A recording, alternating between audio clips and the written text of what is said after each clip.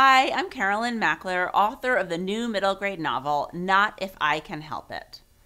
Not If I Can Help It is a story of Willa, an 11-year-old girl with sensory processing disorder. Having a disability doesn't fully define Willa. She is also a 5th grade girl in New York City who has a best friend and loves dogs and lives with her dad and her brainy little brother.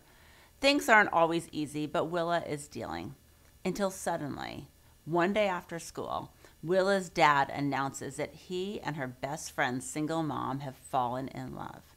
Not If I Can Help It was inspired by my older son's experiences with sensory processing disorder.